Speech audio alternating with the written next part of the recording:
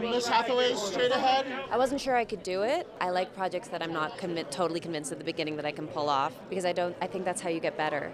You know, you have to scare yourself, you have to be willing to take those risks, and you really have to be willing to strike out and fail. And I was really concerned that I'd done that on this one because it was a big swing.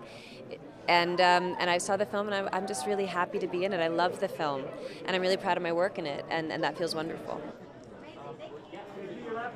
What are my thoughts on it? Well, I hope it goes well. It might not. Sometimes it doesn't. I know what that feels like, and I'm just... But here's the thing. At the end of the day, I love the movie, and I hope to share that love with people. But if everybody else doesn't agree with me, it's not going to change how I feel about it. So I'm excited by the possibility that I might make some new film friends tonight, but I'm not, like, my relationship with the film doesn't hinge on anybody else's reaction to it. Guys, one more time, all the way at the end, right here for me, please.